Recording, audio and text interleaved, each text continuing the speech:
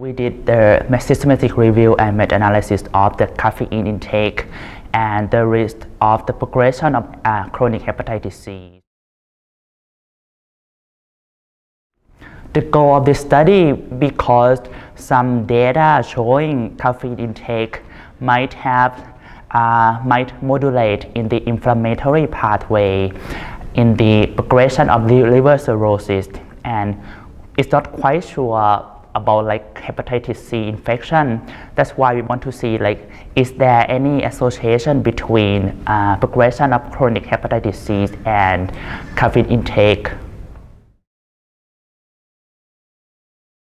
I and my coworker, we did review in databases including MBase and OVID databases, and we searched with the search term of the caffeine intake, caffeine beverages, and also the chronic hepatitis C, including hepatic cirrhosis, hepatic fibrosis, and liver enzyme function. We want to compare the group between caffeine intake and not caffeine intake, and see how the progression between both groups about the liver cirrhosis. We started with a huge number of the articles. We did review more than 100 articles, and then we did look at the outcome. We want to see the outcome of the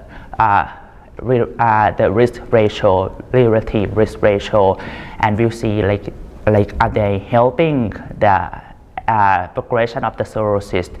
And we finally we ended up getting 5 articles included in our studies. The population is all around the world, mainly white.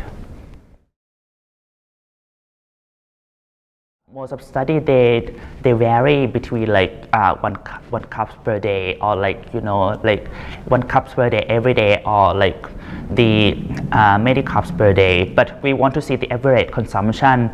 Basically, if they consume caffeine compared to the group that not consume the caffeine, average about 1 cup per day. But it's the average of all studies or data. We found that people in the group of caffeine intake reduced the risk of advanced progression of the chronic hepatitis C 61% compared to the group not having caffeine consumption. It's pretty big number though. The finding of our study, we see that in the caffeine group population, they have the reduced risk 61% of progression in advanced cirrhosis in chronic hepatitis C group compared to non-caffeine intake. And we also found that the caffeine group did help improve of the liver function, especially the ALT. So this is surprising, but because it limited data, so we don't have the finding about the association between caffeine intake and hepatitis C viral load. I think it's the number of the risk ratio is reduced risk 61%. It's pretty huge number though, and I think everybody we all drinking caffeine, most of us drinking caffeine every day, but it's pretty surprising. It's pretty it's lifestyle, and it did help the progression of the diseases. Caffeine is it's anywhere, and if we have some more data, I think it's going to be in the future research. If we do some data helping add the caffeine intake additional benefit to the treatment, the current treatment of the hepatitis C, we might see some interesting finding in the future. That's the point of this study.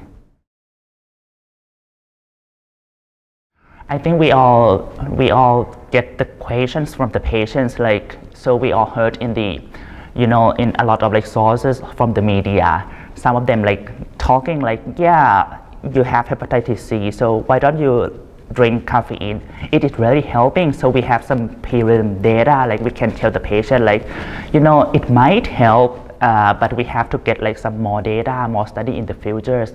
I think that's the basic knowledge we can give into the patients. We included all the observational studies.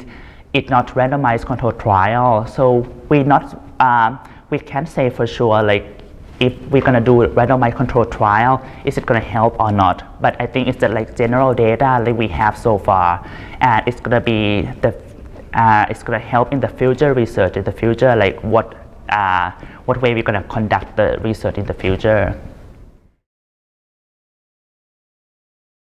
Right now, I think the next step is going to be we plan to conduct the randomized control trial because we have prelim data that it might help the progression of the chronic hepatitis C. So if we can do the randomized control trial, it might have some solid like data, solid information we can provide to the patient, because I think everybody wants to know like caffeine, like is it really helping the patients or not? Chronic hepatitis C is a lot of research coming in, so we have to keep up to date. All the data is like coming in every day. It's new drugs trial, it's new like data. I think we might see some some dramatically change in treatment of chronic hepatitis C in the future.